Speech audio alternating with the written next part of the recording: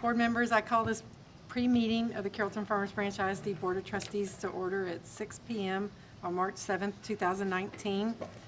Item number 2 is briefing session with administrative staff regarding the posted agenda for the regular board meeting scheduled for 7 p.m. on March 7th, 2019. Are there any questions or items that board members would like to discuss? Tara? No questions, but I just want to let you know that I would like to pull item 4D from the consent agenda because I'd like to recuse myself from voting on Ranchview High School and Landry Elementary contracts, and I'd like those to be a separate vote. Okay. Ms. Derrick? I'd like to go ahead and also at the same time for 4D pull Vivian Field and Newman Smith.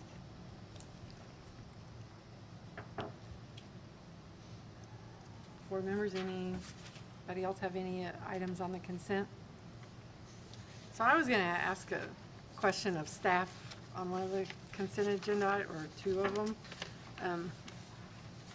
Dr. Chapman, I had a little confusion. I wondered if you could explain in English H and I, and or in something simpler.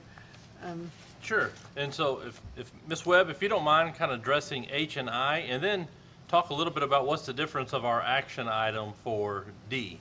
Yes, sir. Just the difference. Be happy to. Item H is a maintenance agreement for our Cisco equipment. It's for them to provide repairs and updates, security patches, those sorts of things. So it's just a maintenance agreement. It's software? Software. Okay. Yes. And then I is the professional services to install the network equipment, which is the action item later in the agenda. Oh, okay. We separate those out because some companies are awesome at installing the equipment, others are very good at getting good pricing, and so we always bid it out as 2 separate entities. One company might win both, but oftentimes it's different companies getting the professional services versus the equipment. That's very helpful, and I appreciate the explanation. I meant to send it as an email, and I forgot. Okay. So, thank you. Thank you. Board members, was that clear to everybody else beforehand, or just not me? No, never mind. Okay. So with that, reports by administration. Yes, ma'am. Dr. Warnock, she's going to present the second half of our accountability system that we weren't able to get to last month, and so we're going to carry that pathway on. And so at this time, Dr. Warnock, would you present domains 1 and 2? Is that something we might have here? No. Okay. No. I have put the map data here that we're going to look at this, and would be happy to send you a copy or share these slides. Just to give some overview and context, this shows the largest 200 districts in Texas. And if you look at our x-axis, that's our percent of economically disadvantaged in the schools. And then if you look at our y-axis, that is the accountability rating or score. And so the red dot there is CFB, so that shows us that about 65% poverty, where we're performing. That green line is the line of best fit, and that's the predicted performance based on the numbers of students in poverty that you serve. And so we see that we're above that line significantly. We want to be at that top blue dot. So we look at those blue dots that are above us in that same band of poverty, between 60 and 70%. And what's really interesting is that those are all small rural districts and have a lot less economic and ethnic diversity than CFB does. Those districts are like Waller ISD or Valley View ISD, mostly 4,000 to 5,000 student school districts that are situated not really in an urban setting and context. So just taking that into account, it's something that we feel really proud of. We're by far the largest school district in that band of poverty that's moving there. Our goal is this year to be in that green band. So to move into the 90 range. And we've already looked at our graduation rate and our college and career and military readiness factors from last year. And we have increases in both of those areas in last year, which is included in this year's accountability. So really the pieces that we're waiting to see where we'll be is just our STAR test. And that composes our domains 1 and 2, which I'm going to talk to you about tonight. So any questions about this? So those districts with 4,000 or 5,000 kids are part of the 200 largest districts They in are. Texas? They are. So I mean, that's pretty amazing to think we have 1,100 school districts and 900 of them have less than 4,000 kids in them, you know, yeah. Yeah, Gilbert? Out of curiosity, which one, that one that's in the 90th percentile that's in the green?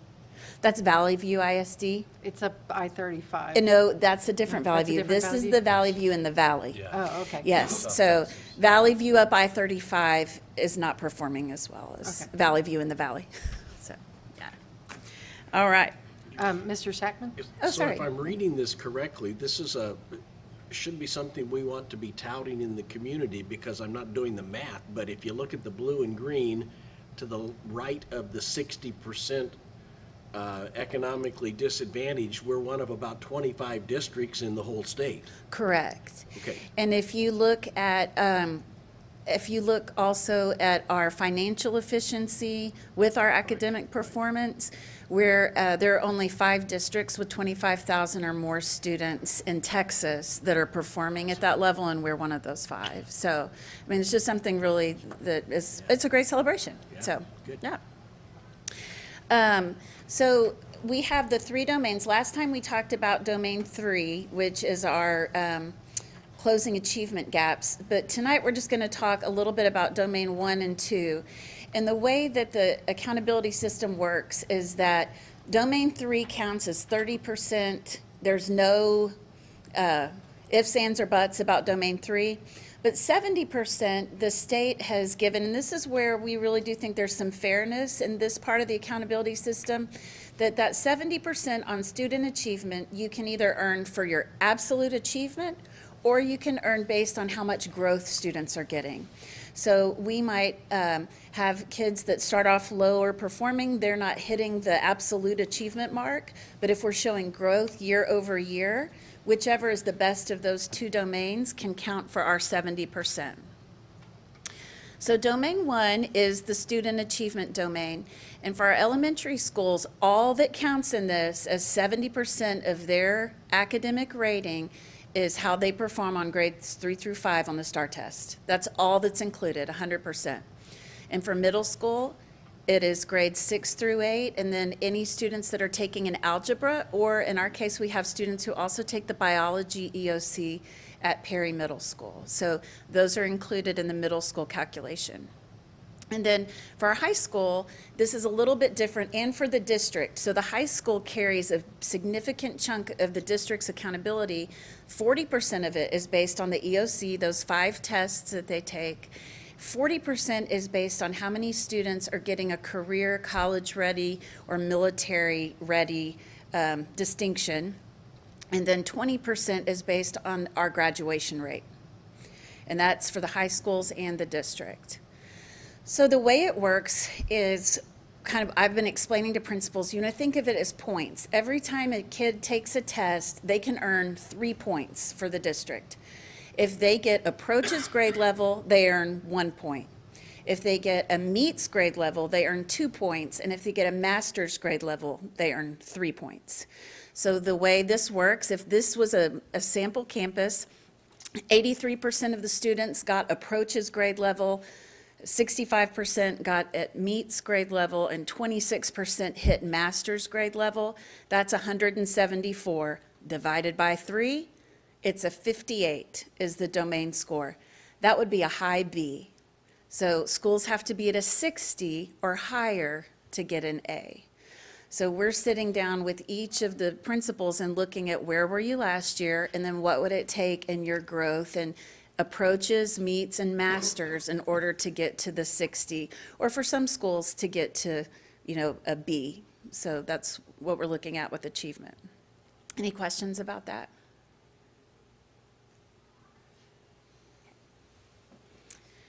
Then comes the CCMR part, and that's for the district and for the campuses. And so this is where we're looking at, did students meet their TSI criteria in reading and math? And they can do that by taking the SAT or the AccuPlacer and meeting certain criteria, or the ACT. And so offering school day SAT this year, offering the AccuPlacer, and we're doing really intentional preparation for that. And that's meant to remove that barrier of college testing as entrance exams when kids go on to college. Then they could meet a criteria on any AP or IB exam, so earning a 3 on an AP or a 4 on an IB test, earning 9 hours in dual credit or 3 hours in language arts and mathematics. And our expansion of UT on-ramps this year is meant to help serve meeting this criteria. Earning an industry-based certification, and we continue to review how we expand that. Earning an associate's degree while in high school, graduating with an IEP or workforce readiness, so that is a vehicle for our students who are served through special education, enlisting in the armed forces, or having a CTE coursework. They can earn half a point. If they have aligned CTE coursework, that's only for this year. Next year, that won't be an option.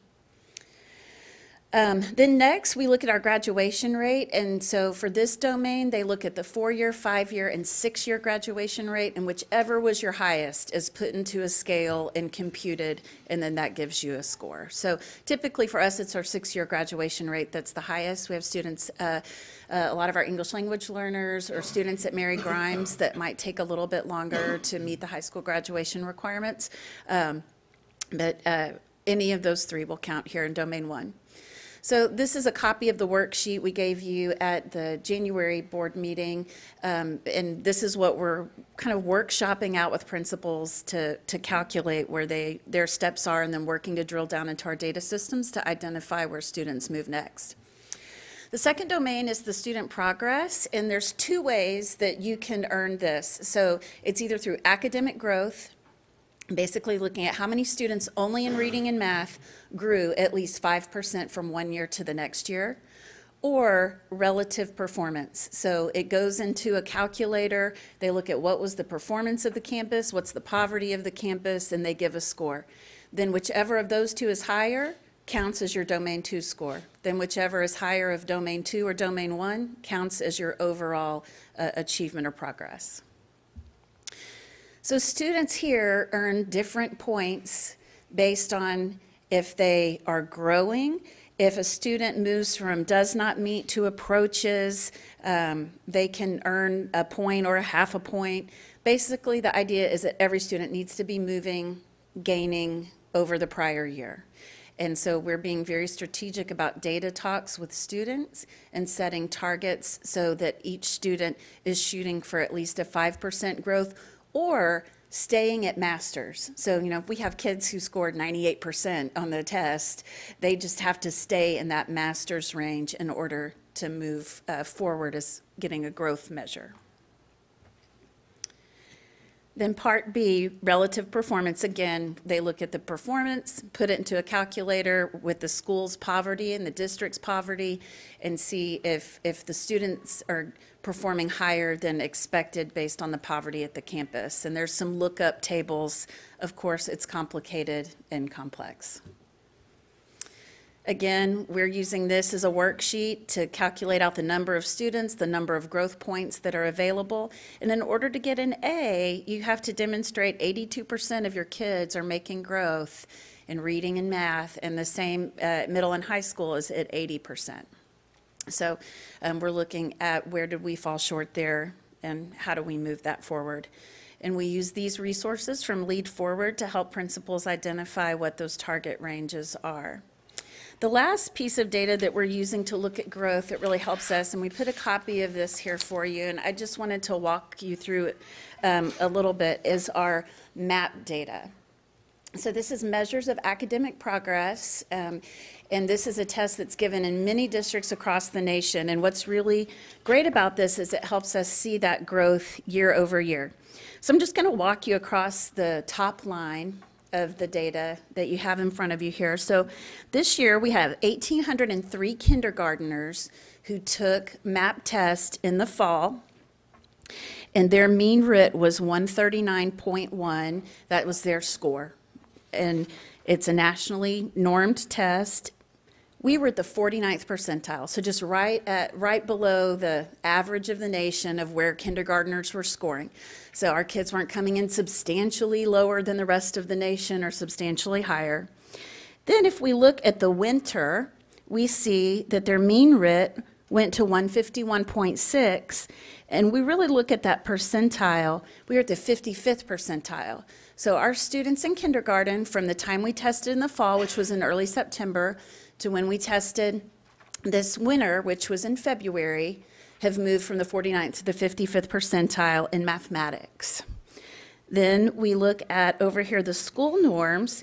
You see the projected growth was 11.6. So they take a look at where kids perform, and as kids test in MAP, if the questions are getting too hard and they start missing a bunch, then it lowers the level for that child. And then it sets a projected growth target for each time they take the test. So as an average in CFB, we were projected to grow 11.6 points. But we grew 15.4 points in kindergarten. So we exceeded what our expected growth was as an average. So if you look there, we're at the 72nd percentile in terms of growth for students when you compare nationally. If you look over, we had 1,803 students test under that student norms. 1,017 met their projected growth. That doesn't mean the others didn't grow. They just might not have hit that 11 points that they were projected to grow. Maybe they had 10 points of growth or 9 points of growth. So then we were 56% of our kiddos met their projection. And we look across the nation, we mostly, 50 to 60%. If we're in that range, we feel like we're really doing a good job of making progress. So this helps us look and see where we have dips, and then we have this for every single campus, every single child, and we're walking through and looking at that data to see what are our next steps. So we provided that with math and reading here for you. The beauty of this, and I just pulled up Caden's here because, whatever, I can share my own child's data with you. I wouldn't share any other child's here in a public meeting. But what happens is, and I masked all of the other kids, I hid them, but I could click on this report as a teacher. So I went into his teacher's classroom. And as the teacher, I get these bands that show me, and they place the child where the child is in each of these bands. So for Caden, I could see here that he is comparing and contrasting claims and multiple argumentative texts. He can do this author's craft. That next band below, moving into assertions and claims, is where the teacher would need to take him next to move his growth. So the teacher gets that for every single child, where they are, how they're performing independently, and then what their next target is and the skills that they cannot yet do independently. So we're working, and our data and assessment team is doing a fabulous job this year. We're really excited about that team out communicating with campuses and training teachers on how to better use this data to be in the moment with kids to move each of them forward. So that's a quick overview of domain 1 and 2 and how we're looking at growth. Questions? Because that was a lot. Yes, Sally. Quick question about the MAP testing. Are we doing that at every campus? Every campus, We are, okay. yes. At 10th grade, we're only giving it at 10th grade at one high school for English language learners. So that's why there's only 11 children there on the 10th grade, because we're looking to track that one class's growth. But the test shifts. There's a couple of different things that we think about. The test shifts at 2nd grade. It shifts again at 6th grade, becomes more complex. It's also only given in English. Next year, the test will be given in Spanish. The norms are being developed this year, and we are participating in that. But when we look at our literacy and consider that over 30% of our students are English learners, mostly concentrated in elementary, that's something that we have dialogue about, the gains in reading, and if we're below our projection, the test is administered in English, even for our students who receive instruction in Spanish. Okay. Any other questions? Wait time. Okay, great. Thank you.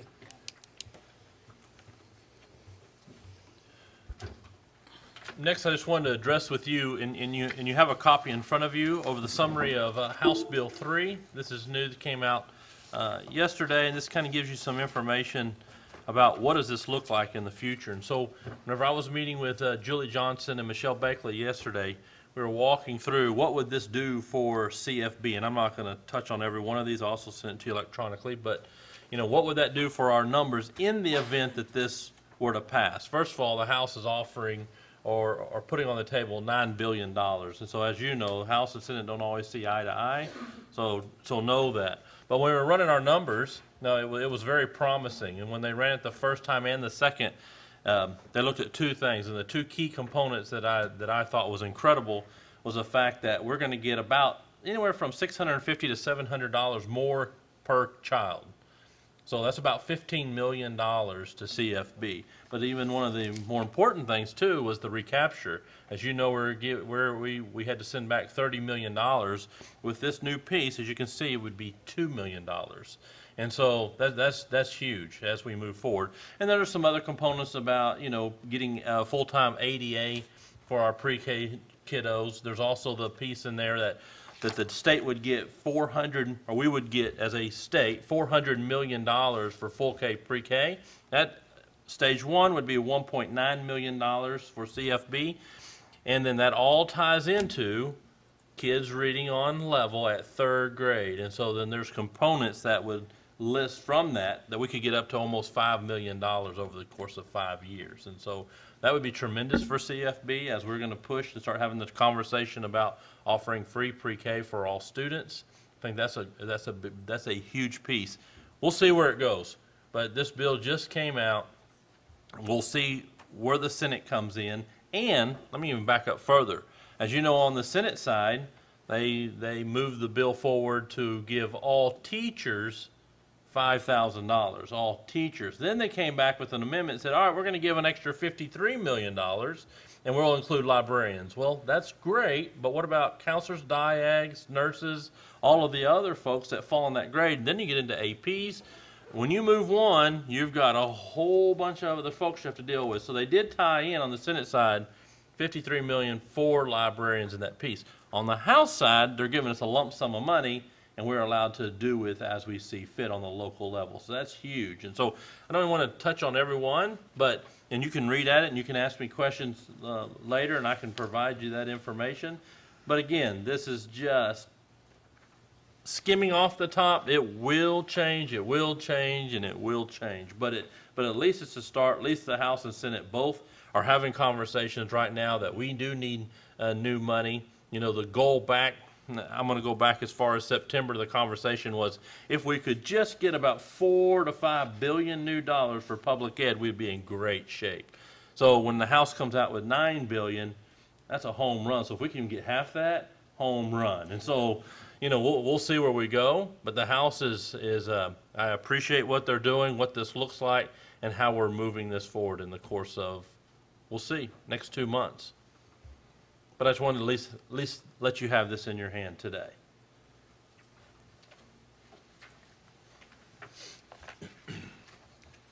And I'll continue to send you information and updates. If you ever have questions through that, respond. I've been answering your questions as fast as I can to get that to you. Don't hesitate to ask. And as we move forward, when we're talking to, especially Julie's very open and honest, and we're walking through, she's hearing our concerns. She's one of what I can say I'm very impressed with, is she actually calls me on the floor, which is what my past legislator did, but she's literally calling my cell phone going, what do I do? What do you think? What does this look like? Which is very impressive. and Beckley and her staffer, Matt, also calls, and we're working through some things. But it's great that they want to know what we think, and that's not always, that doesn't always happen in this legislation times. So that's good, and I appreciate them for that. Can you kind of explain the copper penny? Yeah, not even, yes, not, I'm just, it may, no, I'm not going to. I was just wondering. Because whenever we walk through a couple components of that, so I started asking about, all right, let's talk about the compressed rate. What about the extra 13 pennies above the 104, and what would that look like? And then what about the local control? And I'm like, we'll get back to you on that. And I'm like, yeah, I don't think we're even going to talk that through. But that is some tax relief for the taxpayers. But then the local, so the local district would then have the authority. You know, you remember the 3 golden pennies? Yes. Very same concept. That's why I wonder what happened, because they still say golden penny. They do. But now they have copper pennies. Yeah. Well, just so you don't get confused from those 4 pennies They're back not when we were titanium $1. or, No, they're copper this Copper time. this time. But it's the same concept. Platinum but, pennies. Yeah. But there's still some gray in there. So if we did compress the rate again, were those 13 pennies when we moved up to $1.17? So it's One thing I think that was introduced in the past was the ability to let a district kind of flex what they're charging the taxpayers. And it was always refused to give that flexibility right. of if there is a year when it's found that it doesn't need to be as great. Do you see any signs of maybe that ever coming Well, back? yeah. Is that, That was actually one of the first bills that Representative Johnson filed. Right. To give us that flexibility. okay. But both parties are not going to see it that way. Okay. They're not. Board members, any questions? And once this starts to really ramp up, it was somewhat of a slow start. But once this starts to ramp up, there'll be more validity to how these bills are going to move out, what they're going to look like, and then see how both parties can come together. I'll really start sending you quite a bit of information. Thank you. So with that, board members, it looks like we're at the end of our agenda, and we will be adjourned at 6:27 p.m. Good evening. Welcome. Thank you for joining us tonight. Does anybody know what next week is? So, just curious. Making sure. Thank you. Welcome to our March 7th board meeting. I call this regular meeting of the Carrollton-Farmers Branch ISD Board of Trustees to order at 7:02 p.m. on March 7th, 2019. Board members, district staff members, and members of the audience, you are free to join me in standing as Susan Rogers of the Church of Jesus Christ of Latter-day Saints provides a message, followed by the Pledge of Allegiance led by Candace Valenzuela and the Pledge to the Texas flag led by Guillermo Ramos.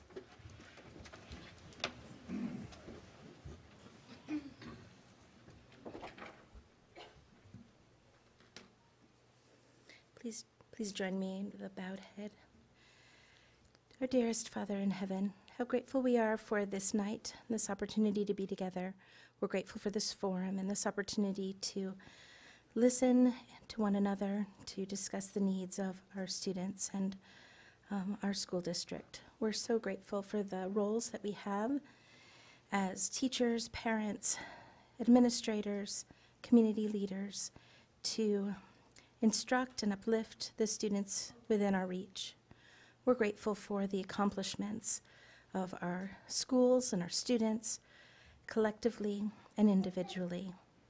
We pray, Father, at this time for the individuals. We pray that Thou would bless those who may have specific or individual needs, that we may be able to be aware of those and reach out to them and meet those needs, whether they be a language learner, someone experiencing homelessness, someone suffering with mental health issues or physical health issues. We pray for those students with special needs and for anyone feeling lonely or otherwise vulnerable. We pray that Thou would help us to see the individual and their needs, to meet those needs, as well as helping our students in general to rise. These things we pray humbly, asking Thy blessings upon us. In the name of Jesus Christ, amen.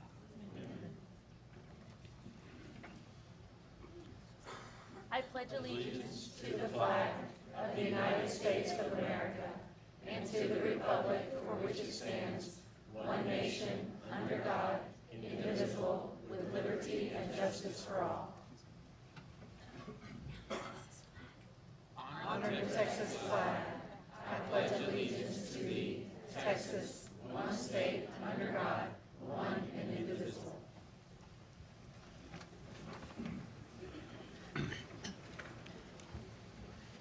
As a district, we dedicate all our efforts and resources to our goal of high achievement for each student. The board uses this goal to guide all deliberations, decisions, and actions. You will get to see all deliberations, decisions, and actions of the board in open session, with the exception of some items which may be discussed in a closed session as stipulated in the Texas Government Code, Section 551, commonly known as the Open Meetings Law. These items typically deal with personnel matters, consultation with our attorney, and real estate. For the record, the board members present are Ms. Herbacek, Mr. Matthews, Ms. Derrick, Mr. Shackman, Mr. Ramos, and Ms. Valenzuela. And we constitute a quorum and may conduct business on behalf of the district. Ladies and gentlemen, before moving on to the next agenda item, I'd like to remind you that the board encourages comments from citizens of the district and from district employees. Anyone wishing to speak, either as an individual or as a representative of a group, may do so during upcoming agenda item number 3, audience for guests. If you have an audience for guest requests, you can fill out the form provided on the table just outside the north entrance of the boardroom, and you may place the completed form either in the box provided on the same table or present your completed form to Administrative Assistant Ms. Kim Castanon. Where did Kim? She's over here at this table in the black. When the board addresses agenda item number 3, audience for guests, you will be invited to the podium to speak to the board. So now, Dr. Chapman, we are on item number 2, special presentations and recognitions. Yes, thank you. At this time, we're going to have Ranchview Principal Sherry Scrutch give us an overview of the All-State Choir, and then she's going to start the presentations.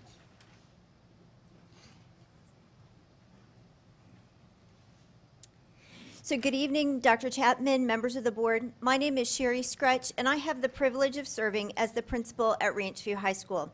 Tonight, I'd like to introduce our students who earned a place in the Texas Music Educators Association All-State Choir. All-State is the highest honor a Texas music student can receive. Students are selected through a competitive process with 3 rounds of auditions that begin with over 70,000 students from across the state vying for the honor to perform in one of these elite ensembles. Only 400 students have been selected from across the state to participate in choir. All state students are the top 1% of all Texas high school musicians. Ranchview High School was fortunate to have 4 qualifiers this year. Lindsay Darvin is our first all-state student. Congratulations, Lindsay. Go ahead.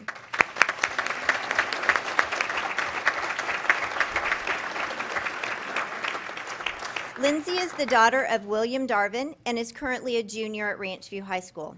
After graduation, Lindsay plans on attending a 4-year university, but is undecided as to which one at this time. Her goal is to become a pediatric glaucoma specialist. Our second all-state student is Michael Harris.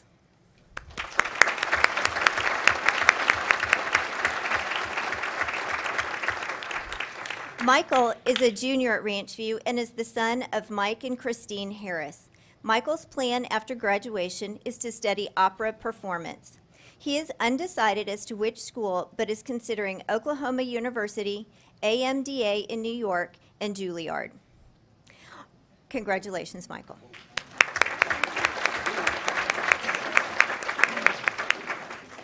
Our third all-state choir member is Desmond Henderson.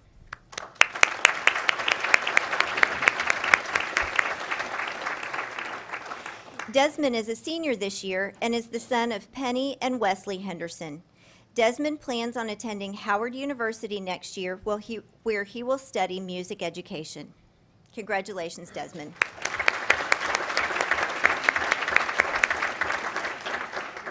Our fourth all-state student is Haley Lennon.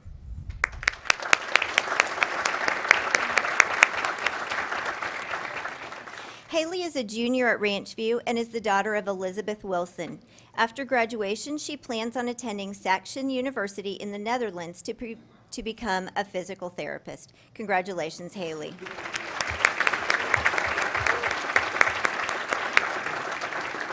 I would like to say congratulations to all of our All-State students on this great accomplishment. I would also like to say thank you to Laura Roberts and Matthew Fabelinia, their teachers, for your guidance, support, and encouragement to them throughout this process. Go Wolves!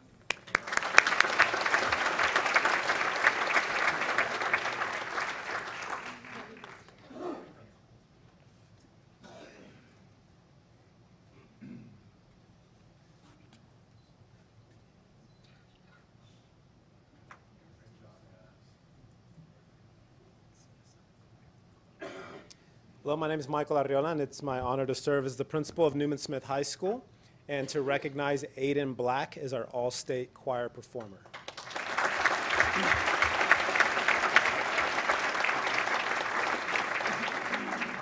Aiden is the daughter of Les and Emily Black and will be attending SMU next year and major in vocal performance and music education. Her goal is to become a high school choir teacher.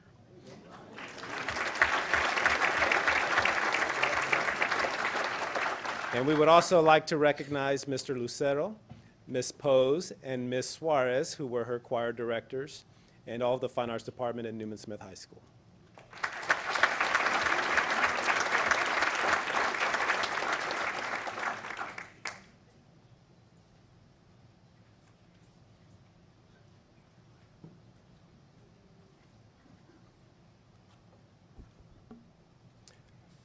Good evening, Dr. Chapman, President Klein, members of the board. My name is Joe LaPuma, and I have the honor to be the principal at Creekview High School. Please help me in congratulating Mr. Jacob Jeter, as he has earned all-state honors in the 5A treble bass choir. Jacob Jeter.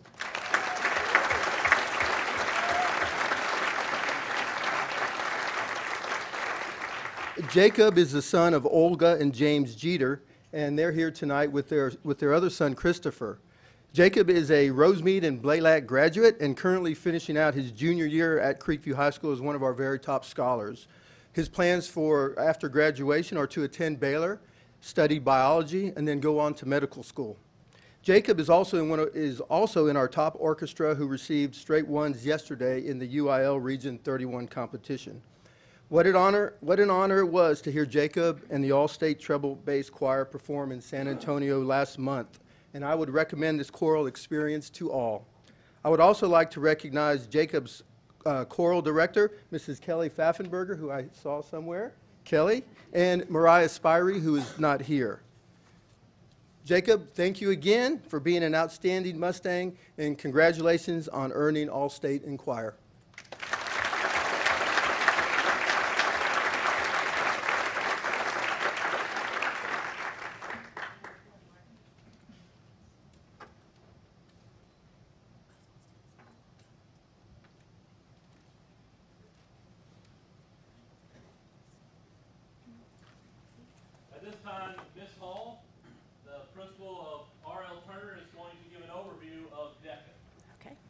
Good evening, Dr. Chapman, Mrs. Klein, and members of the board. It is my pleasure this evening to celebrate some amazing and hardworking CFB business education students who are involved in DECA. DECA Incorporated began in 1946 as the Distributive Education Clubs of America. Over the past 70 years, their scope has continued to broaden, and today they have 215,000 high school members in 3,500 high schools in all 50 states, the District of Columbia, Canada, China, Germany, Guam, Mexico, Puerto Rico, and Spain. DECA's mission is to prepare emerging leaders and entrepreneurs in marketing, finance, hospitality, and management in high schools and colleges around the globe. Through both their classroom curriculum and industry-validated competitive events, DECA prepares students to be academically prepared, community-oriented, professionally responsible, and experienced leaders. Students in these competitive events must not only participate in a written component, such as a report or an exam, but there is also an interactive component, perhaps a presentation of a business plan, with an industry professional serving as the judge. The students are gaining valuable writing and presentation skills that will serve them in high school and beyond. Additionally, DECA awards over $300,000 annually in scholarships to its members through their corporate sponsorships. And in CFB, DECA is alive and well. Recently, our DECA teams from Creekview and R.L. Turner High Schools competed in the state competition in Fort Worth. It is my pleasure to introduce our Turner DECA students who will compete at the DECA International Career Development Conference in Orlando, Florida at the end of April. They are Christian Fields, son of James and Nympha Fields.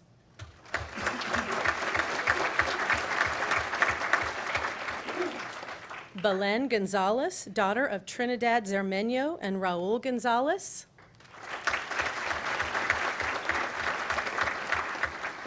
And Daniela Rubio, daughter of Beatriz Marquez and sister of Jose Alvarado, a Turner grad, class of 2017, and also a DECA member.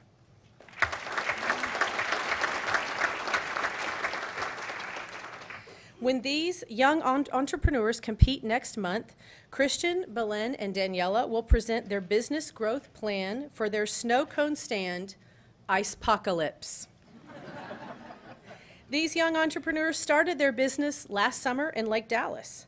A family friend secured a small business loan for them, and by the end of the summer, they paid the full loan back. Icepocalypse will be open for business again this summer, but the real work for them will begin when they graduate in 2020. Yes, they are just juniors. Their business growth plan explains how they plan to grow their summertime-only business into a year-round venture with the tagline, keeping you cool when it's hot and warm when it's not. Their plan includes specialty hot chocolates and expansion into a mobile setup that will allow them to operate at local community events throughout the year. This kind of hands-on, real-world business experience is what DECA is all about. And we're proud of these Turner Lions, and we wish them good luck as they compete in Florida next month. We know they will represent the pride well.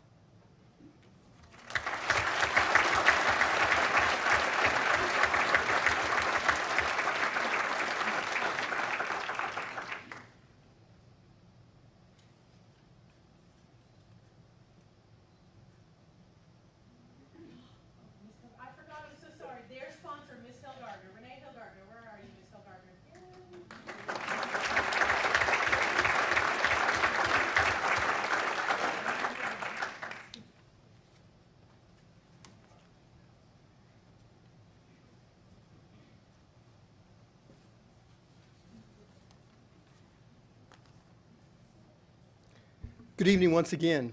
What a great honor it is for me to be here tonight and to be able to recognize these two outstanding Creekview students and the other outstanding students from the other high schools. The student that I'm going to recognize from DECA, he's a DECA national qualifier. His name is Mr. Ali Kabani.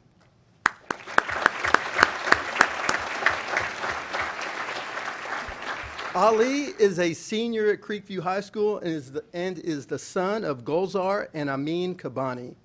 Ali came to us from North Hills Preparatory Elementary School, Blaylock Middle School, and now Creekview High School. Ali is also an Eagle Scout, a Law Academy student, and a top scholar at Creekview, currently taking 3 AP classes. Ali was also a member of our basketball team for the past 4 years. With the last 2 years, he was playing on the varsity, and yes, a very nice three-point shot. Ali has already been accepted to the University of Texas, where he plans to study government and then possibly attend law school after. At the state DECA competition held in Dallas 2 weeks ago, Ali competed against 74 other students in the personal financial literacy event. Ali received first place and earned his way to the national competition in Orlando later in April. Before I forget, I would like to recognize Mr. Peter Cott, Miss Lori Wood, Miss Christina Thompson, 3 of our Creekview CTE teachers.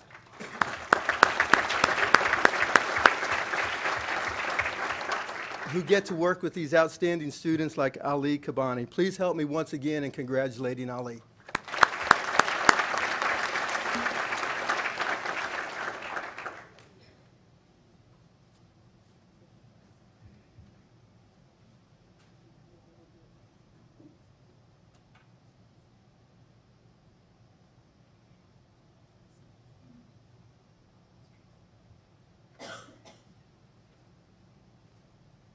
We'd also like to recognize every month we're going to showcase artwork from students, and tonight we have 2D artwork from Creekview, and so we'll display different types of artwork at every single board meeting, but we want to be able to acknowledge our Creekview students tonight. So let's give them a round of applause.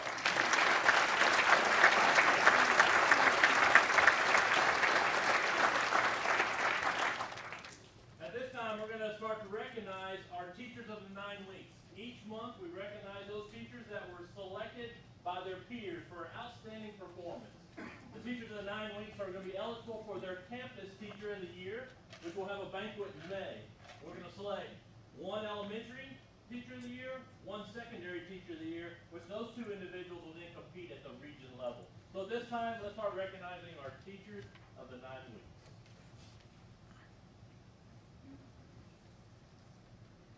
Good evening, Dr. Chapman and members of the board. My name is Sharday Dockery, and I have the privilege of serving as the principal at Dan F. Long Middle School.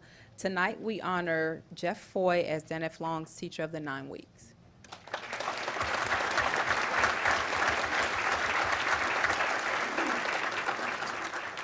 So Coach Foy, who actually is here from a track meet, and we'll go back to the district track meet after this.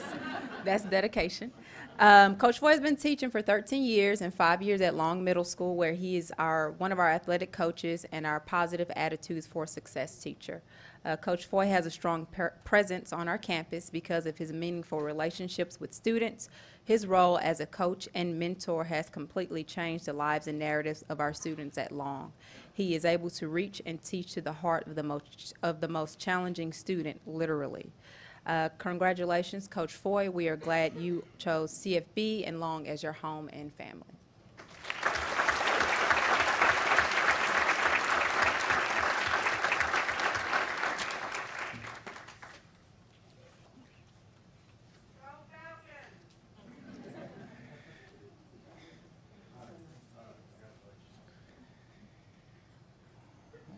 Good evening, Dr. Chapman, President Klein, and members of the board. My name is Jose Ramos. I am the proud principal of Blair Elementary, home of the Mighty Eagles. It is with great pleasure that I am here tonight to present Blair's teacher of the third 9 weeks to Ms. Roxana Hernandez.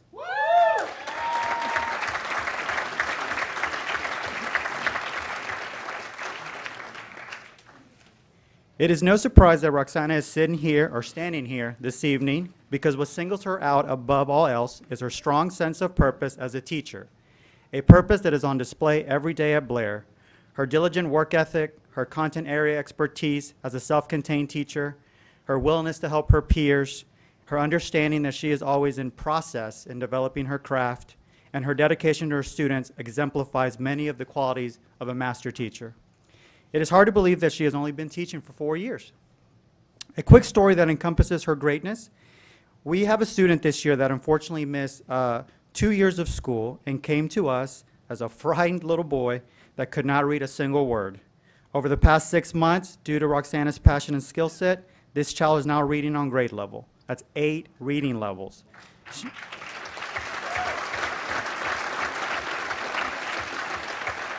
She has been able to close almost 2 years of academic gaps in the span of less than 1 school year.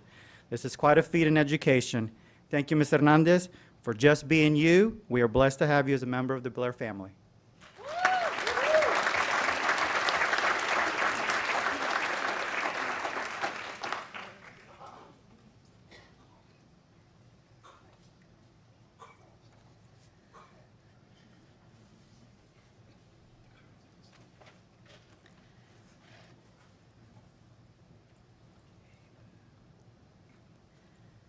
Good evening. I'm here tonight representing Eva Medina Walker, who unfortunately is ill and wasn't able to come. But it's my real honor to introduce you to Miss Claudia Noriega, second grade bilingual teacher, and Blanton's teacher of the 9 weeks.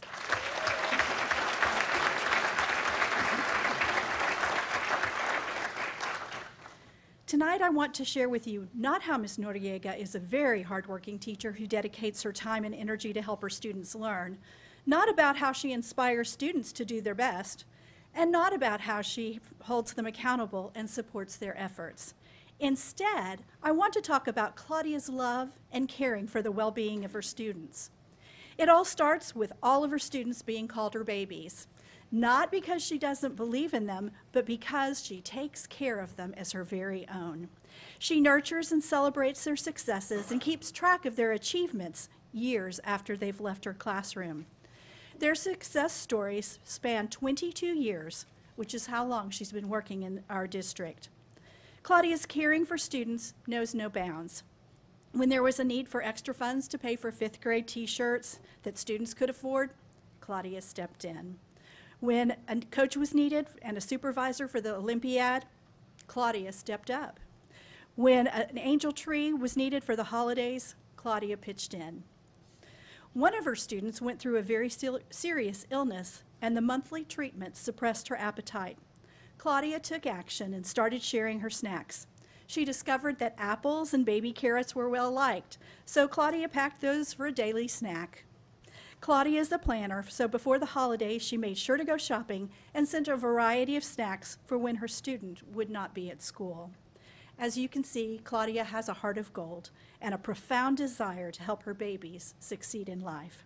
Her dedication, love of her students, and generosity make Claudia a worthy of the title of Teacher of the 9 Weeks.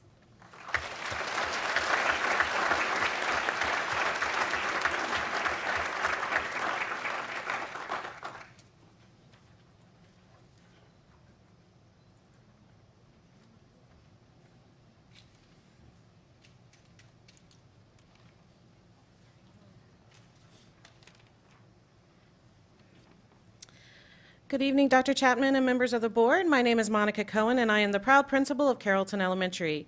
Tonight, it is an honor to recognize Marcy Howe as our Teacher of the 9 Weeks.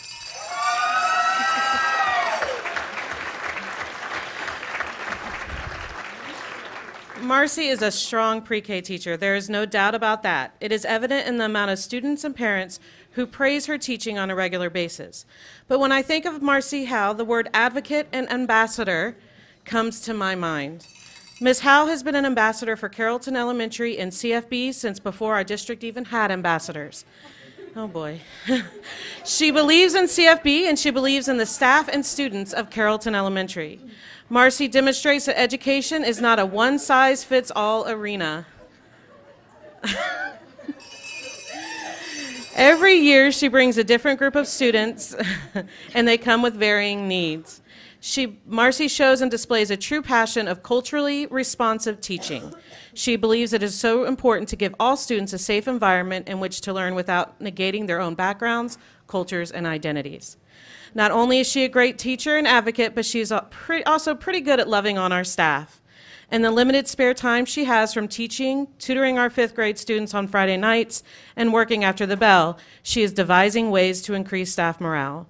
From monthly games in the lounge to random notes in our mailboxes, she is trusted and respected on our campus because she is an advocate for fairness, respect, and kindness. She is a perfect example of what excellence looks like. Ms. Howe, thank you. Thank you for believing in and being an advocate for all students and for trusting in our district and our school. Thank you for taking the time to help others see the excellence of CFB and of Carrollton Elementary. Thank you for loving on our staff when the work is hard. I'm honored to work alongside you. We are honored to have you as part of our staff.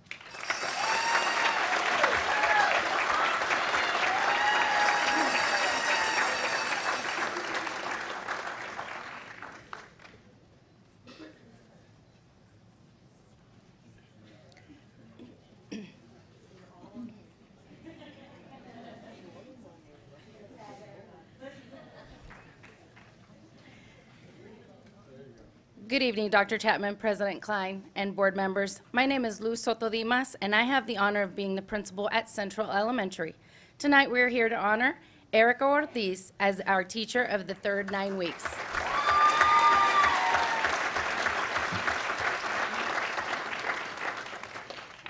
Erica has taught a total of 11 years, six of which have been in CFB and at Central as a pre-K teacher. Erica leads our Central Sunshine Committee. She is the GT coordinator and team contact for her team. She takes on everything with a positive attitude and is always looking out for bonding opportunities for our central staff. Her colleagues share, if I ever need anything, she's the one person I can go to.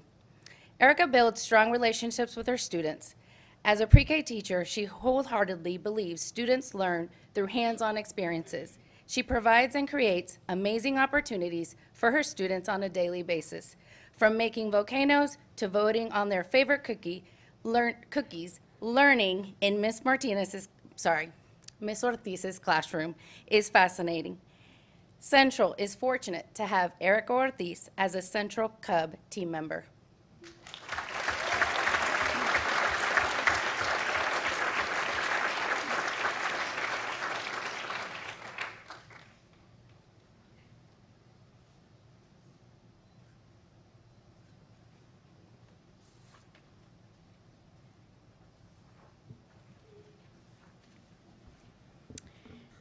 Good evening, Dr. Chapman, President Klein, and Board of Trustees. My name is Kim Chow Jackson, and I have the pleasure of being the principal at Country Place Elementary. It is my honor tonight to recognize our teacher of the third 9 weeks, Leanne Starnes.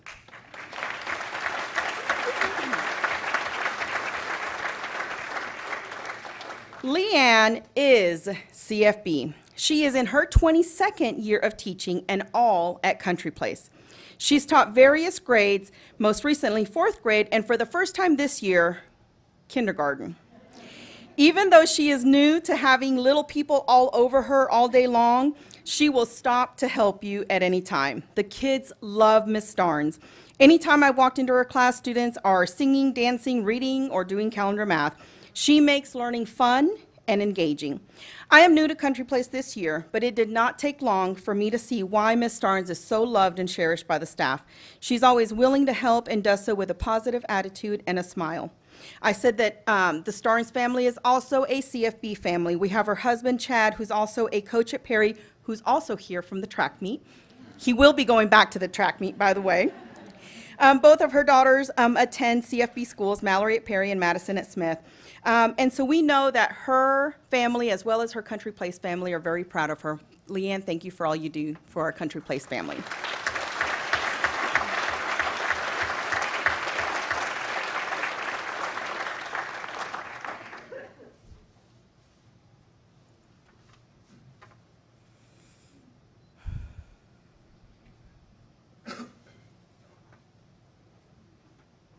Good evening, members of the board and Dr. Chapman. I'm Lisa Williams, principal at Davis Elementary. We're here tonight to honor Mrs. Susan Cox.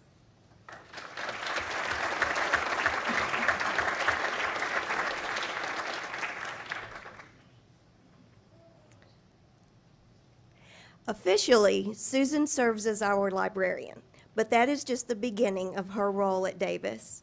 All staff and students rely on Susan. Teachers comment that she never ceases to have a smile on her face, goes above and beyond for the students, and is the most positive person at the school. She's very helpful, resourceful, and always has a positive attitude and spin on any situation. Susan can turn anyone's bad day into a great one. Literacy instruction anchored with depth and complexity thinking skills is evident and visible in the library daily. Regardless of the actual weather, sun shines at Davis as Susan leads the committee with fun ideas for the staff. She's in charge of the technology team, and her makerspace is highly sought after, along with her kind, caring spirit that lifts each and every person with whom she interacts every day. Susan is always available to help everyone with a joyful heart and calm demeanor. Students agree that Mrs. Cox settles our glitter and helps us self-regulate our emotions. She throws great parties for us and teaches us how to love reading and how to think deeply about books. I love reading so much more because of Mrs. Cox. I put myself into the book and live the life of the characters. Thank you, Susan, for bringing joy, thought, and fun to Davis Elementary.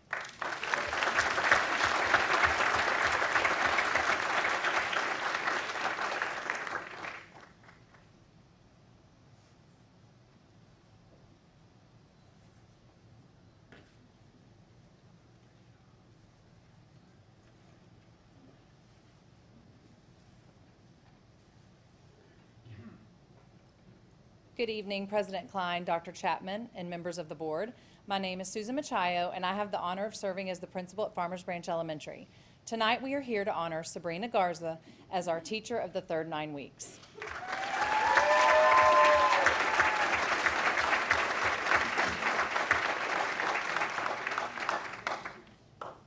This is Sabrina's 14th year serving the students of FBE as our 5th grade math instructor.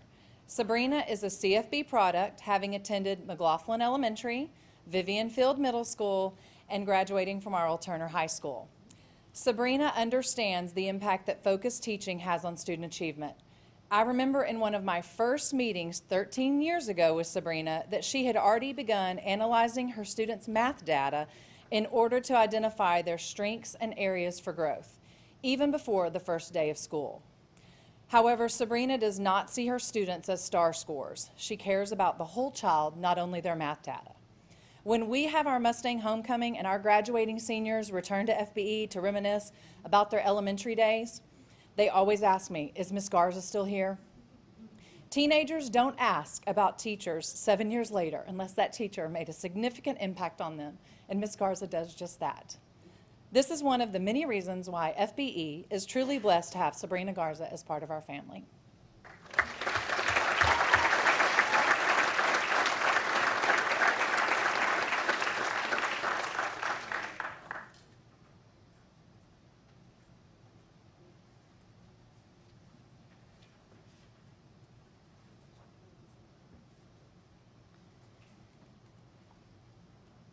Good evening, Dr. Chapman, President Klein, and members of the board. I'm Robin Campbell, principal at Freeman Elementary. It is my honor to recognize Kristen Imlett as our teacher of the third 9 weeks.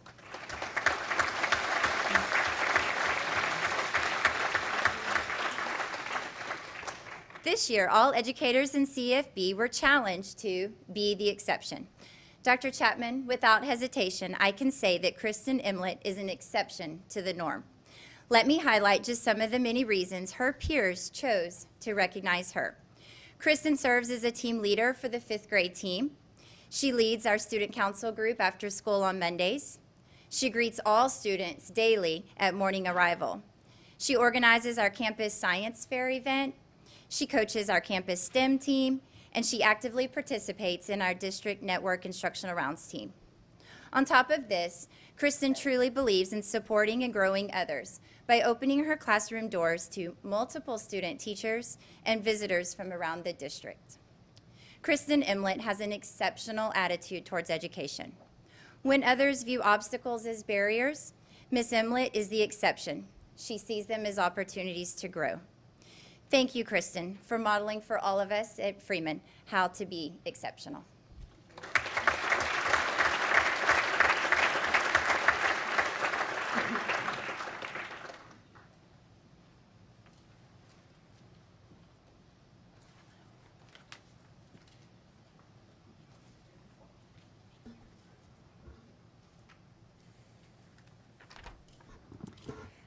Good evening, Dr. Chapman, President Klein, and members of the board. My name is Lori Parker, and I have the privilege of serving as the principal of Furneaux Elementary. The staff at Furneaux is proud to recognize Teresa Sieber as our teacher of the third 9 weeks.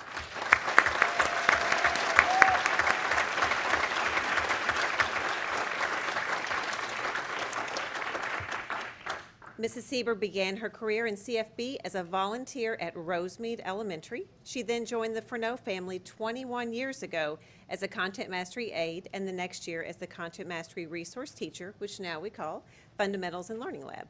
For her program, Teresa serves as a mentor, a leader, a point of contact, and a quality control type role to test out what is working and not working in the program, not only for our campus, but the district as well. Stephanie Flores shared that, so it's not just me determining if you're the quality control person. Teresa, who is counting down to opening day so she can watch her Chicago Cubs, is married to her husband of 37 years, Ray. All 3 of their children are CFB graduates, 2 from Smith and 1 from Creekview. Teresa and Ray have 7 grandchildren, 3 attend Central Elementary, and she is proud to say she can name all of them. Thank you, Teresa, for your dedication to your students and believing they all can achieve, for all you do for the staff, students, and parents at Furneaux, for volunteering your husband for every school event, being my forever editor-in-chief, and introducing me to Garrett's Popcorn. Thank you, Teresa. We love you.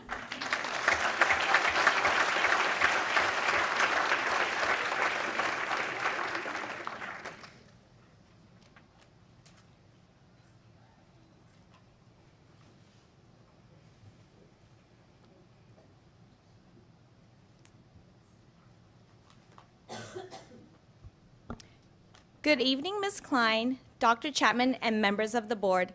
Please join me in welcoming our fourth grade teacher and fashion extraordinaire, Jazz Torres, as our third 9 weeks Teacher of the Year from Good Elementary.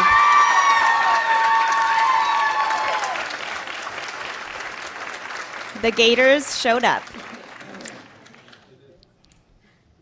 In the classic cartoon Winnie the Pooh, Piglet said to Pooh, "There is freedom waiting for you in the breezes of the sky."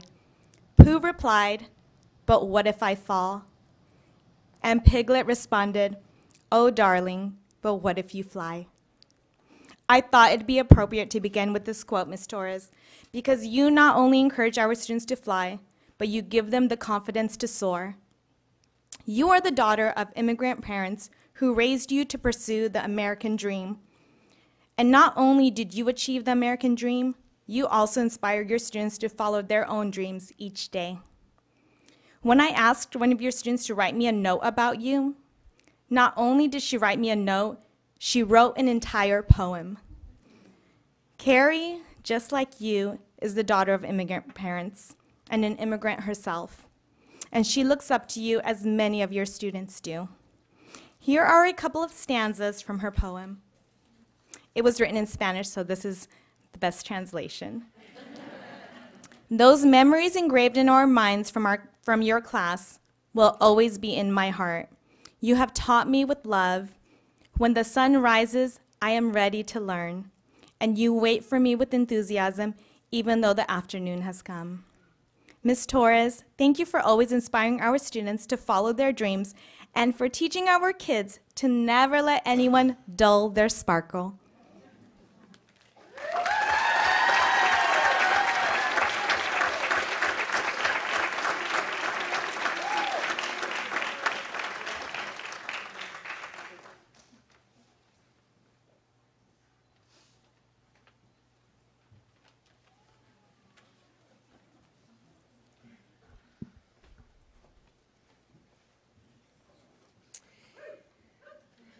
Dr. Chapman, members of the board, my name is Debbie Williams, principal at Kent Elementary. It is my honor tonight to introduce Faith Yee as Kent Elementary's Teacher of the 9 weeks.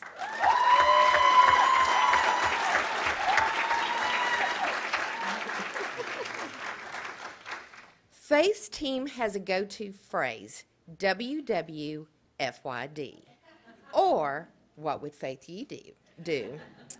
Faith's selflessness puts others first.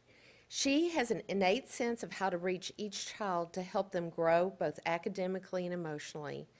Faith can be seen attending her student sporting events and other activities outside the school day.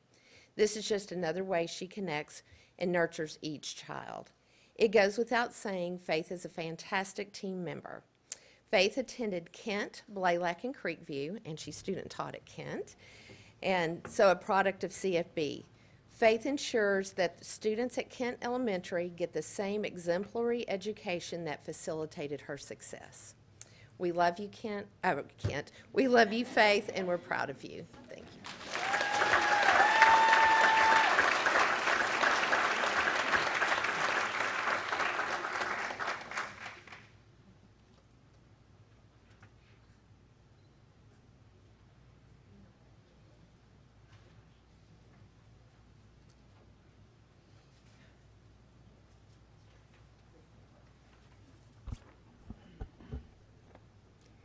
Good evening, members of the board, Dr. Chapman. Vivian Field unanimously selected Carol Hames as our Teacher of the 9 weeks.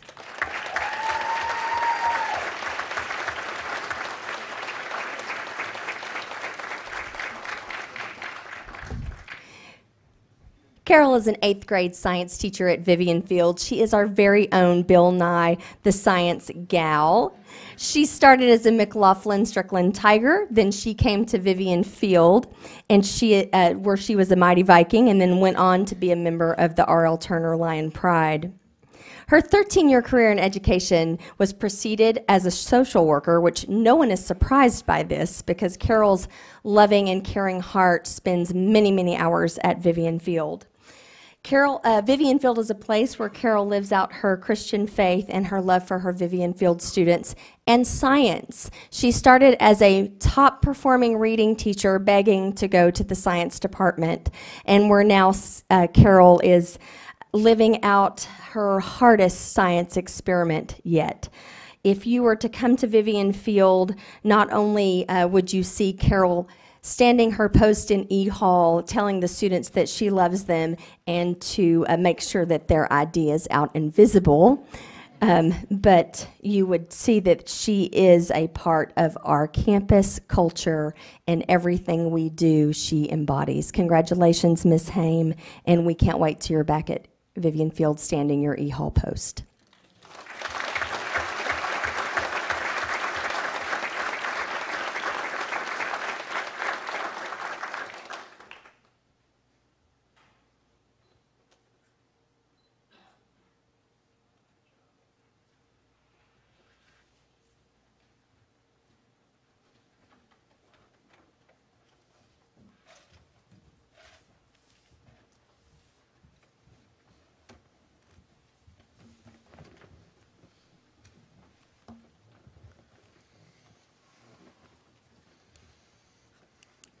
District announcements, Ms. Brown? Good evening, everyone. I want to remind the audience that March 11th through the 15th is spring break. Are we all excited? All campuses and district offices will be closed. Enjoy your time off. The countdown to pre-K welcome night for all students that will be entering pre-K is April the 1st at 6:30 p.m. at all of our pre-K campuses. Our countdown to kinder welcome night is April the 23rd at 6:30 p.m. at all of our elementary campuses. Check our website for more details. Thank you to everyone that came out to Casey's Run in the cold last Saturday. It was a great day. Our Special Olympics track and field meet is March the 28th at Standard Stadium. We wish all of our athletes competing the best of luck. I would like to invite Dr. Richard Rivera. Is Dr. Rivera here? I didn't see him yet. He was supposed to be, okay, I'll move on, I apologize. He was going to be here. I would like to invite the Council PTA to give an update on PTA.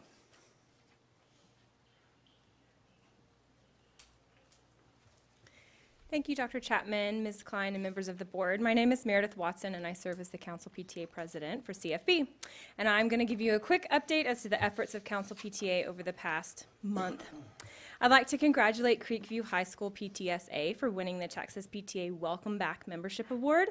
They submitted 10 new PTA memberships in January, which is kind of difficult to do because most people actually join in August. If you haven't joined your local PTA, please do so now. Council PTA recognized our Reflections winners in January, and we sent 21 of those entries on to Texas PTA. Texas PTA has been announcing a few categories at a time, which will move on to National PTA. So far, we've gotten results back from 3 of the 6 categories, and I'd like to congratulate Micah Patterson from Creekview High School.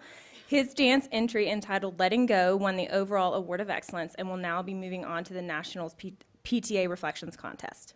The remaining of the Texas PTA results are expected to be announced any day, and we are so proud of the artistic talents of our CFB students and want to thank all those that participated. As part of our Healthy Lifestyles initiative, Council PTA is organizing a district-wide walkathon on April 3rd as part of the Move More campaign in April. Each school in the district is encouraged to walk for 15 minutes to highlight the importance of healthy habits among our students. And the last parent education presentation this year will be on March 27th from 6:30 to 7:30 in the ESDC building, and we'll be covering current drug trends. Childcare will be provided for children ages 3 and up, and the presentation will be in both English and Spanish. If you cannot make it in person, please be sure to check out our Facebook live stream, and we look forward to continuing our partnership with the district and organizing our parent education events. We invite you to join us for our upcoming PTA Life Member Awards ceremony and Council PTA meeting on April 25th at 6:30 p.m. at Perry Middle School. We get to honor all of those receiving the Texas PTA Life Member Award, as well as hold our Council PTA elections, and everyone is invited and hope to see you there. And lastly, just remember to engage with your local PTAs on Facebook and Twitter and other social media platforms. It's really neat for me to see all the engagement that happens throughout all of our social media, and I find out a lot about our district that way. And so keep doing that. It's awesome. And thank you again for your continued support of PTA.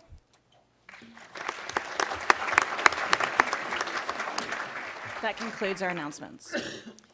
Ms. Brown, can you tell us briefly what the May 3rd talent competition is about? Or Yes, so the Educational Foundation will be hosting a CFB's Got Talent, and so we invite all of our high school, middle school and high school students to try out, to apply and audition and then try out. And then on May the 3rd at Rancho High School, we will be hosting the first ever CFB's Got Talent. You don't want the teachers to participate? You know, not this year, it's students. Okay, not this year? Okay. 6th through 12th grade students. Okay. We're excited about it. It'll be a fun evening. We're going to have a lot of fun. So Rancho High School, May the 3rd. Thank you. I'd like to thank the PTA for their support of our school district. I'd like to recognize the students that were here tonight. We're very proud of y'all. Seniors, we look forward to seeing what all you achieve when you leave after graduation. Juniors, we hope you come back and we see you again next year. Staff and principals, thank you for bringing your teachers of the 9 weeks and telling us about them, making one of them cry. But it's really what we're all here for, is to see the passion and the love. You know, we don't need to ever settle our glitter, do we, y'all? No, nah, we're all good.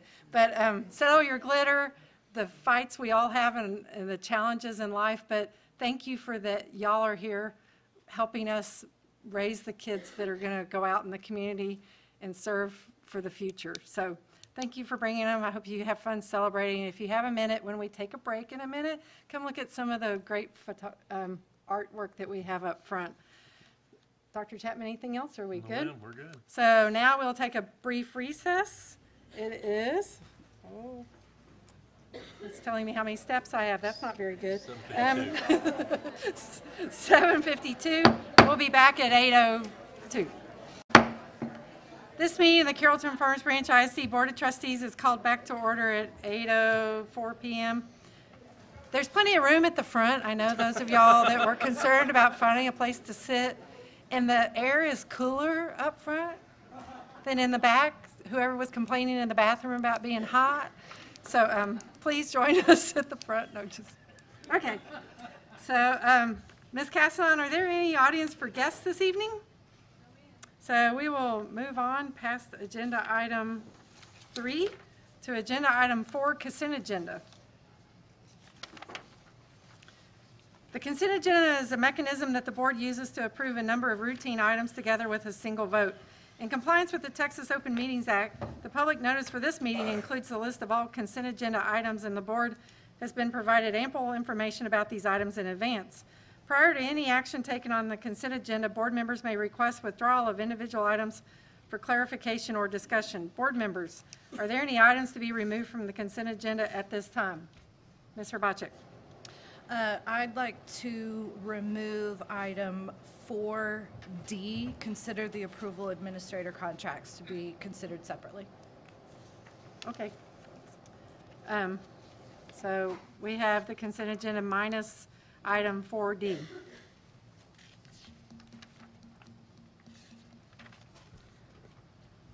I move that we approve the consent agenda as amended. So we have a motion by Ms. Valenzuela, a second by Mr. Shackman. All those in favor? That is unanimous. So our next item is item number 5, non-action items for discussion and consideration. Report on the 2018 Texas Academic Performance Reports. Dr. Chapman? Yes, ma'am. At this time, we're gonna provide the Board of Trustees a report on the Texas Academic Performance Reports.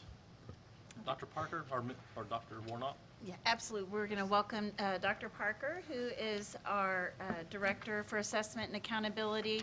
And we really want to recognize Dr. Parker and her team who are here tonight for their outstanding work and service to our principals and to the district. So thank you, Dr. Parker. Thank you so much.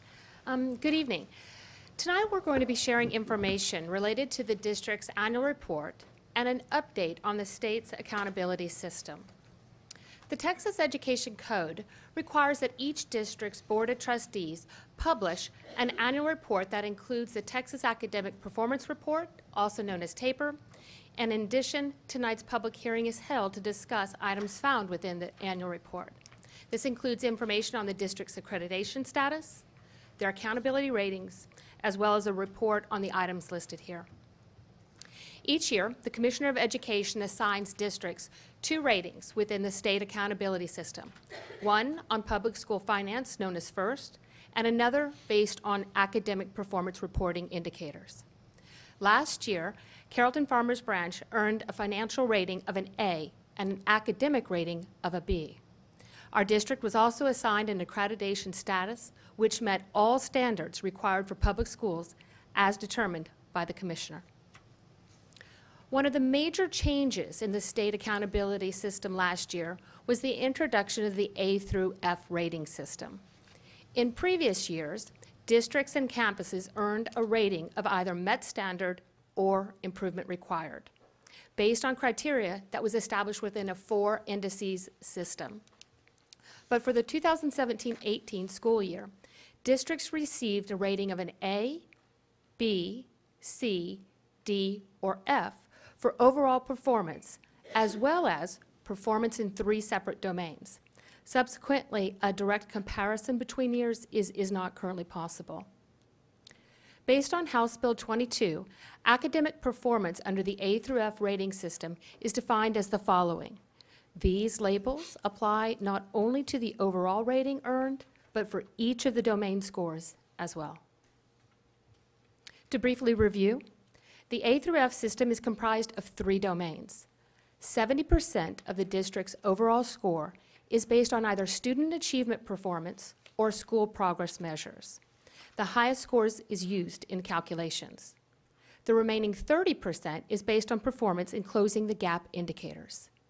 For high schools and the district, the overall Domain 1 score for student achievement includes STAR test results, college, career, military readiness factors, and graduation rates. However, the Domain 1 score for elementary and middle schools is comprised solely on STAR student performance. School progress, Domain 2, includes how much improvement students make from one year to the next on STAR test, or how well they perform in relation to comparable campuses based on socioeconomic status. Only the highest score in Domain 2 is used when calculating the overall A through F rating. Lastly, Domain 3. Closing the gaps looks at how well schools educate children in up to 14 different student groups. Information reported within Domain 3 fulfills the federal accountability requirements prescribed under the Every Student Succeeds Act, also known as ESSA. In 2018, our district earned an overall numeric score of an 87 and a letter grade of a B for academic performance reports. All 36 campuses within CFB earned a rating of Met Standard. And this year, in August, our campuses will also begin receiving an A through F performance rating. CFB earned a B in each of the 3 domains.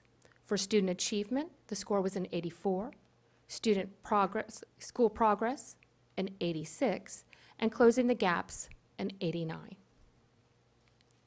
Distinction designations are a recognition of outstanding achievement in academic performance.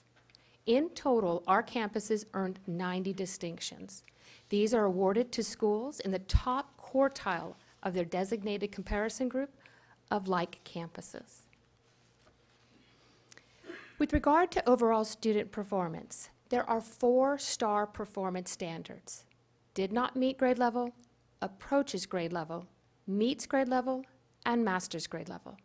The approaches grade level standard is the state's satisfactory requirement for STAR grades 3 through 8 tests and end-of-course exams. The meets grade level standard is aligned to college readiness, defined as students having a 60% likelihood of success in their first year of college with their C or better GPA, or grade point average. These performance standards are aligned to the state's 60 by 30 plan, which is to have 60% of individuals ages 25 through 34 with an industry certificate or a post-secondary degree by 2030. The Student Success Initiative, also known as SSI, helps schools take a closer look at student performance in reading and math. Students in 5th and 8th grade have 2 opportunities to retest. And based on STAR performances during the spring administration of 2018, our 5th and 8th graders improved in every administration and was competitive with the region and the state performance rates. Students taking an end-of-course test have 3 opportunities to reassess. Last year, our greatest gains occurred in English 1 and English 2 during the test given in December, and also again in English 2 during the spring administration. Turning our attention to graduation rates, as shown on the 10-year trend line, CFB has seen tremendous growth since 2008, when the graduation rate was 82.5%. With 1,597 graduates, the class of 2017 made history by attaining the highest graduation rate known at this time for our district, which was 95.2% for 4-year graduation rates. Now, graduation rates, they are reported twice in the A through F rating system. With regard to state accountability measures, the 5-year graduation rate for students from the class of 2016 was included in Domain 1. However, the 4-year graduation rate from the class of 2017 was used in Domain 3, closing the gap calculations to fulfill that federal accountability requirement. Next, one of the newest additions to the state accountability rating system is College Career and Military Readiness component. Methods to demonstrate college career military readiness, or CCMR, includes coursework taken by graduating seniors while they're enrolled in high school, such as dual credit, AP, IB, career technical education, and college prep. It also includes college-ready factors, such as test scores on the TSI Accuplacer, SAT, and ACT. Career and military-ready graduates are those who earn an industry-based certification or associate's degree, graduate with IEP workforce readiness, or enlist in U.S. Armed Forces. Students from the class of 2017 outperformed both the state and the region in terms of overall CCMR and the percent of students graduating as college ready.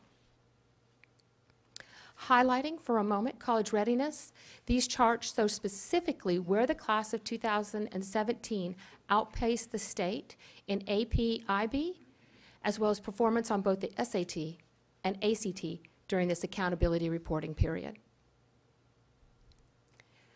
Now, tracking student performance well before graduation is another component within this year's accountability system that is driven by the 60 by 30 Texas plan. Outcome measures included are the percent of students meeting grade level standards in math and reading as early as grade 3. Grade 8 STAR performance as well as CCMR graduates, plus college enrollment and completion rates are included within post-secondary readiness.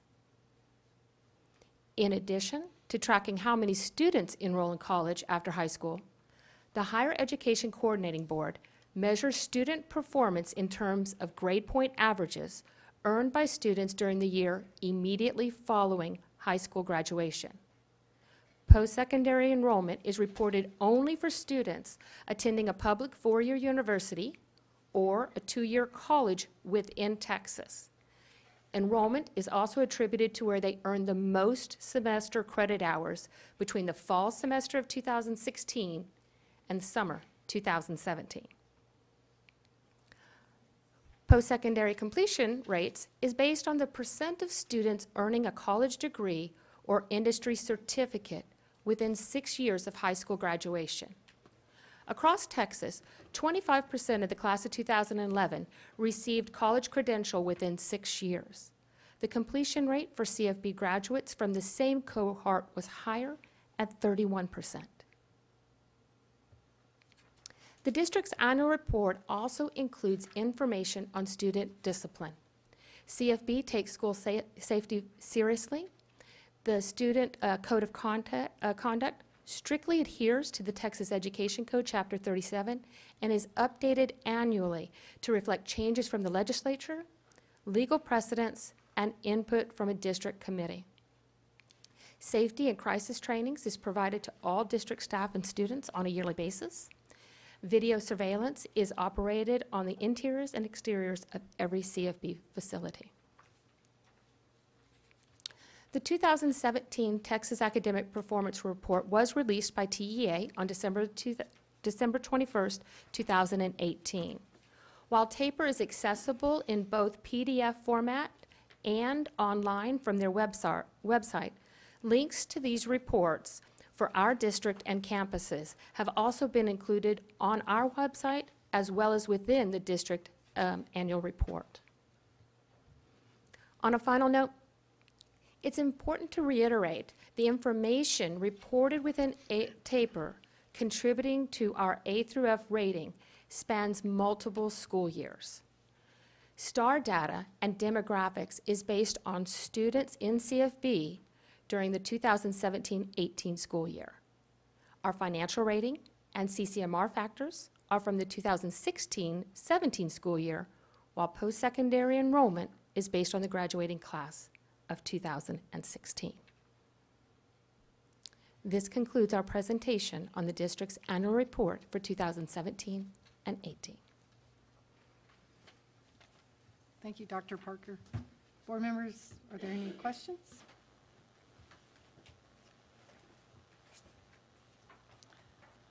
So our next item on tonight's agenda is 5B, public hearing on the 2018 Texas Academic Performance Reports. Ladies and gentlemen, I call this public hearing about the 2018 Texas Academic Performance Reports to order at 8:19 p.m. The board now will hear comments from the audience. Please indicate your intent to speak by raising your hand. If there are no speakers, it appears there are no speakers, this public hearing about the 2018 Texas Academic Performance Reports is closed at 8:19 p.m. So that brings us to item number 6, items for discussion and or action. We pulled item 4D, so 6A is items removed from consent. 4D was removed from consent. Ms. Herbachek?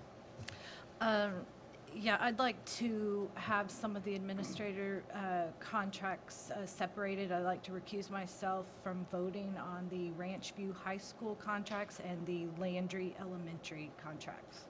Okay. Ms. Derrick? I would like to request that I recuse myself from the Newman-Smith contract and Vivian Field contract, please. Mr. Ramos? And I would do the same, recuse myself from the Newman-Smith and Vivian Field. So, board members, how about we start with looking for a motion to approve 4D minus the Ranch View and Landry items. Ms. Derrick? I make a motion that we approve the administrator contracts minus, I need to do minus Newman, I need to do mine though. Minus Newman, Smith, and Vivian Field. Sorry, I went backwards. Okay. So we have a motion by Ms. Derrick to approve the. Oh, no, sorry. I need to fix that. Yeah. Do you want to do them all together? No, I would do 2. All except the 4. Got it. And then do the 4 And then one do at the a 2 time. separate. We're making this complicated. I'm sorry. Okay, I'm going to make a motion that we approve the administrator contracts minus. I would just do minus Ranch View and Landry. Smithfield. Correct. Correct. Okay.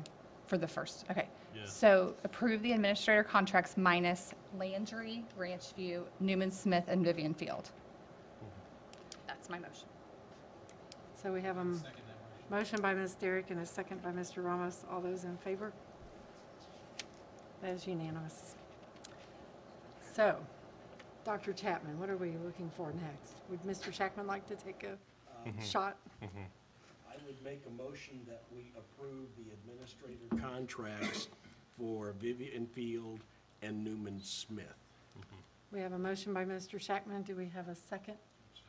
Okay, we have a second by Mr. Matthews. All those in favor of approving the contracts for Vivian Field and Newman Smith, please raise your hands. And then let the record show that both Ms. Derrick and Mr. Ramos recused themselves on this item. So we need a motion to approve Ranchview. Now, Ms. Klein, I would make a motion that we approve the administrator contracts for Ranchview and Landry. We have a motion by Mr. Shackman. We have a second by Mr. Ramos. All those in favor? And so we have, it is all those in favor except for Ms. Herbacek, who is recusing herself. So we are done with items removed from consent agenda, which takes us to item 6B. Consider approval of order to cancel election. Dr. Warnock or Ms. Tillman? Yes. Thank you. The deadline to file for a place on the ballot for the May 4th, 2019 trustee election was February 15th, and the write-in deadline was February 19th. The only candidates to file for a place on the ballot were the three incumbents, Guillermo William Ramos, Tara Herbacek, and Randy Shackman. You have received the certification of unopposed candidates from district administration responsible for preparing the ballot.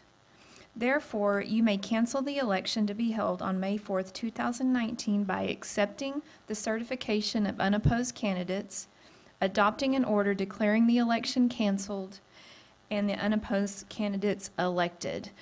Please note that we can't issue the certifications until after the election date has passed, as well as the canvassing period has passed. And that's when we can officially issue the certificates, swear you in, and take on your duties for the next term.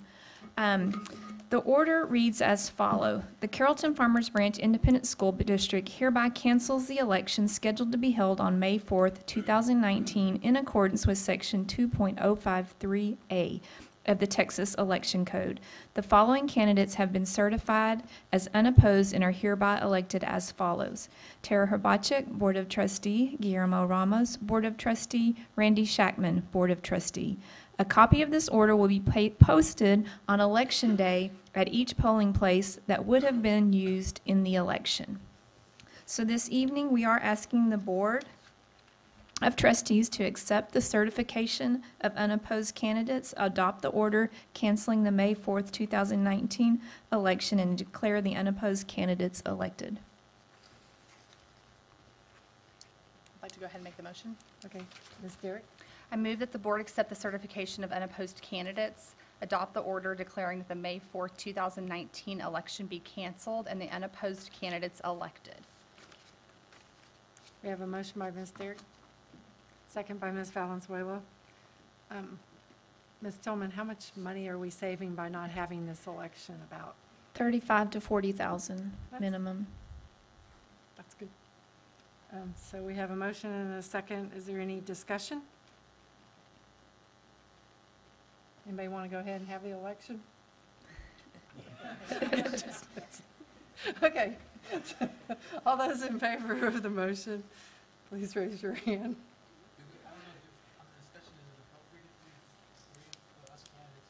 Well, you want it to fail? I think it's. It doesn't matter? So, yes. So, I'll take it. That appears to be unanimous. So that is item 6B. Item 6C, moving on, is consider the approval of purchase of classroom libraries for elementary and middle school classrooms. Dr. Warnock. Thank you, Ms. Klein and members of the board. We are requesting that the board approve tonight the purchase of classroom libraries not to exceed the amount of $125,000. We have Title I funds that come to us from the federal government. We get an amount that's sent to us in June, and that's what we plan to use with our campuses, and that money's distributed on a per pupil basis out to campuses. And at the end of November, we received additional funds from the federal government in the amount of about $160,000. So every year we plan to roll forward about 10 to 15% of that to carry over into the next year. But doing that, rolling forward 10 to 15% still leaves us with some funds that are required to be spent in this school year to help children this year. So we always are increasing our classroom libraries to provide additional book selections for students. This will assist with the transitions in our bilingual program that we have talked to you about will benefit students this school year and continuing into next year.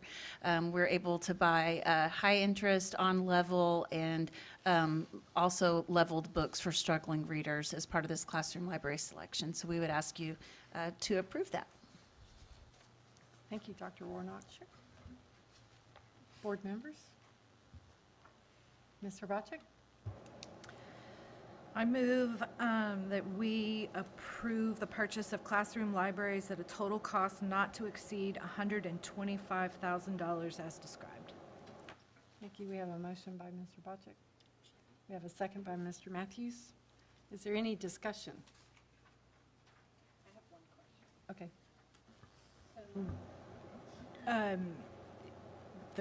Do the teachers pick the books, or do y'all look at it district-wide and like all fourth grade gets the same titles, or how does that work? Yeah, we're purchasing classroom library sets that are aligned with our curriculum adoption. So those were selected by the content directors and are curated collections that align with our curriculum. All those, with no more discussion, we'll go ahead and vote. All those in favor of the classroom library purchase? That is unanimous. 6D, item 6D is consider the approval of purchase of network switch equipment for 8 campuses. Yes, at this time, Ms. Webb's going to come up and discuss that a little further. She spoke, at a pre-meeting about consent items H and I, and then the difference with consent item D. So, Ms. Webb. Okay. As I share with you this evening, I invite you to consider this question. What is older than an Apple Watch, older than an iPad, and older than the vast majority of the students in CFBISD? There will be a test at the end. The core principles that guide decisions around technology are mobility, access, and security. To support any time, any pace learning with a focus on these core principles requires a strong, stable foundation. To ensure high efficiency for uninterrupted learning and operations continuity requires a strong, stable foundation. I'm giving you clues. As CFBISD moves forward with innovative programming and future technologies, a strong, stable foundation is necessary. 1, to provide resources for teachers to become orchestrators and facilitators of learning, and 2, to consider how education is delivered to motivate learners and to prepare them for their futures. A robust digital environment is built on a foundation that is not highly visible. It is a foundation comprised of machines with blinky lights behind locked doors, with cables in ceilings, walls, and under the floors. Are you catching on yet?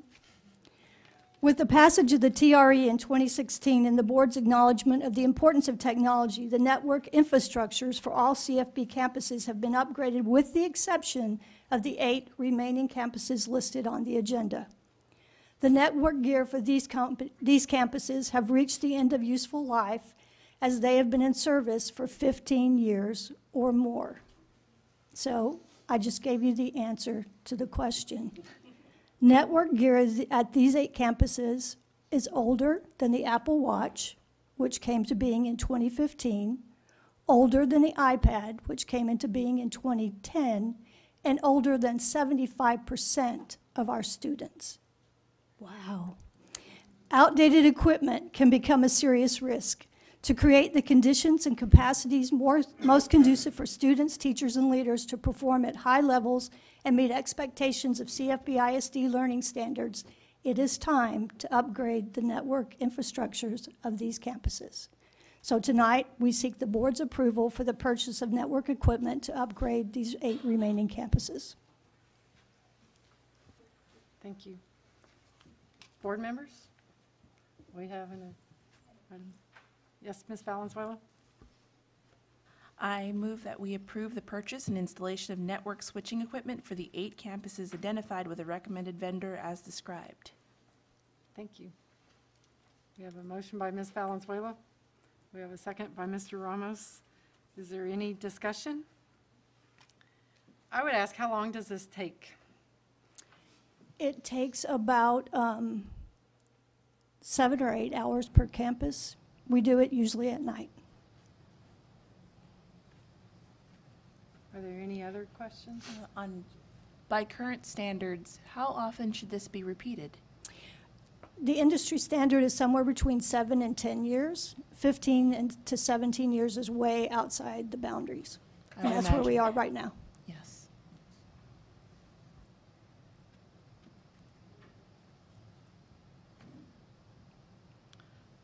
So it appears we have no more discussion. I was going to say, does anybody want to say what this switch looks like? No.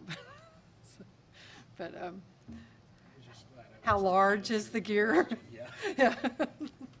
We were given the earlier answers. So all those in favor of agenda item 6D?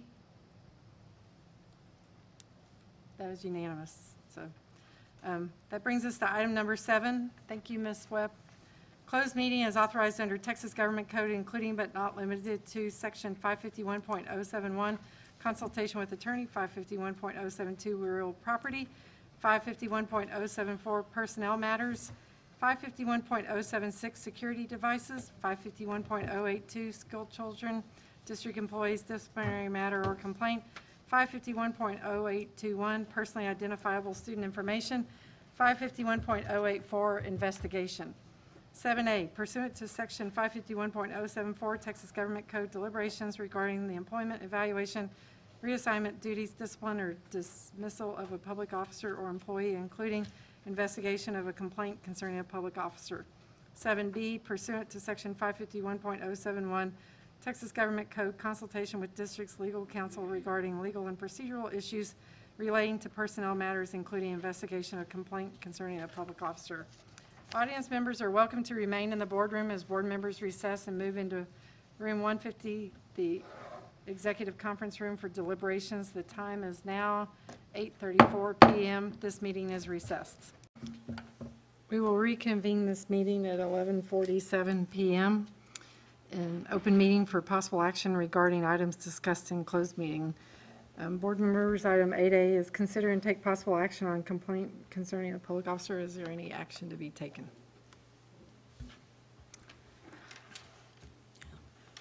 I move that the board authorize the board president to work with legal counsel to document action to be taken in response to the complaint in accordance with the discussion in closed session. We have a motion by Candace Valenzuela. Is there a second? I will second. We have a second by Sally Derrick. All those in favor?